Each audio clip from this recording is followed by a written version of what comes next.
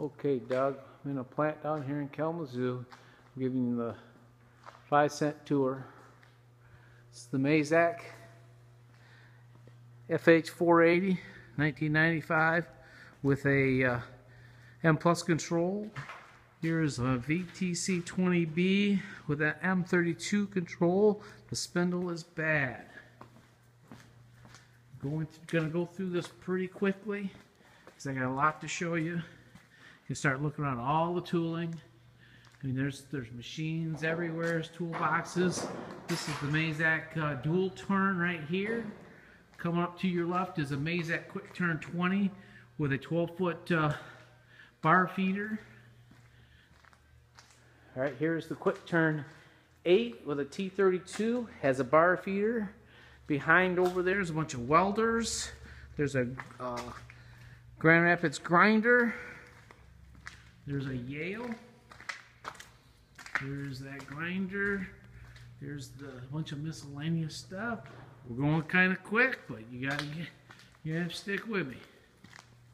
All right, here we go. You're looking through this shop. It's a big shop, lots of scrap laying everywhere. Here's a little horizontal mill, little lathe, grinders, scrap steel everywhere. Over here we have two Cincinnati centerless grinders. There's one. There's two.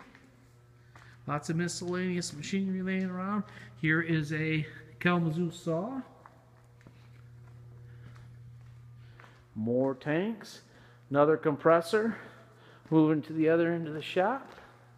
You'll see along the wall there's all kinds of scrap metal. This room coming up was the quality room. The CMM is not going to go with it, but the Brown and Sharpe is.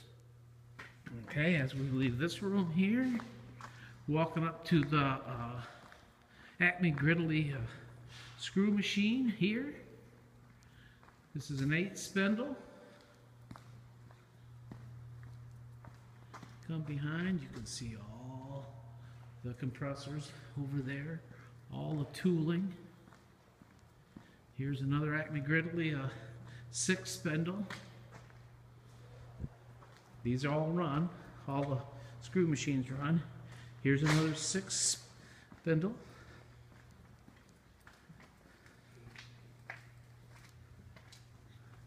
And then the last but not least is this little 6 spindle.